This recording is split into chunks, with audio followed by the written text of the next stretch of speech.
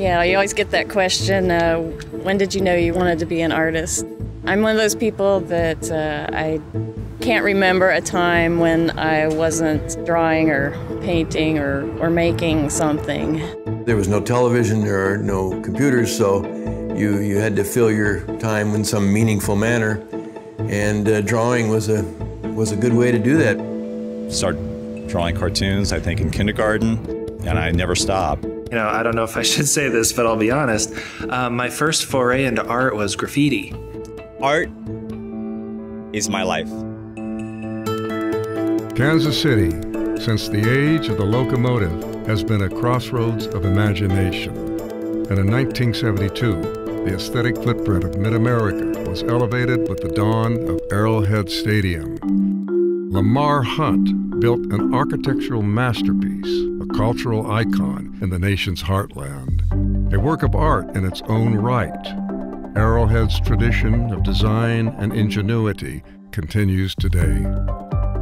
There are many great things about Arrowhead, but no doubt one of them is the iconic architecture. Having this great art collection that we're building in there is going to enhance it. We are really endeavoring to build a very fine art collection here that is completely regional in character.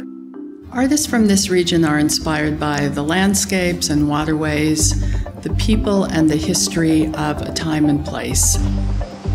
They express something about life and something that's important to them in a totally unique way.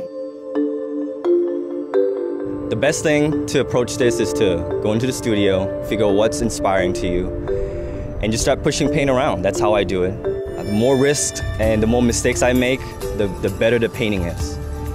I really like the idea of making pieces that were about the landscape, not pieces that were just plinked in the landscape. I can feel like I can step into the paintings and actually become a part of them as I'm working on them.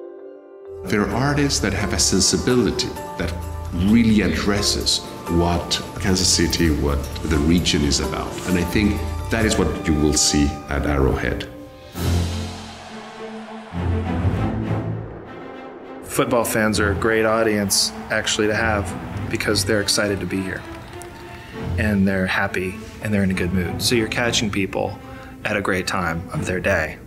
There's just an energy, a game day energy, where people are all sort of buzzing that's pretty infectious no matter what. I think that this stadium is part of the fabric of Kansas City. I'm sure it's a great surprise visually to have all the regional important artists that have this great collection that the Kansas City Chiefs have up on the wall. Seeing it in a familiar setting where they might not normally see it or think of encountering, it's going to be a surprise. They'll be viewed by a lot of people, and hopefully some of those people will be inspired by the work. So that's a very meaningful project for me. If we've done our jobs well as artists, then we've tapped into the spirit of this location and to what's going on here. And that's going to come through in the artwork. Collaborating, sharing our passions, and bringing a community to higher standards is, I think, what we're all striving for. And this example, this project, is a testament to that. Arrowhead has always been a cultural landmark for Kansas City, but now there is a strong connection between art and sports. I think it's always been there. I think the excitement of the human experience encompasses a wide range of experiences. People can ask me, what's the connection between art and sports? And I can proudly now say to them, go to Arrowhead Stadium and you'll see firsthand.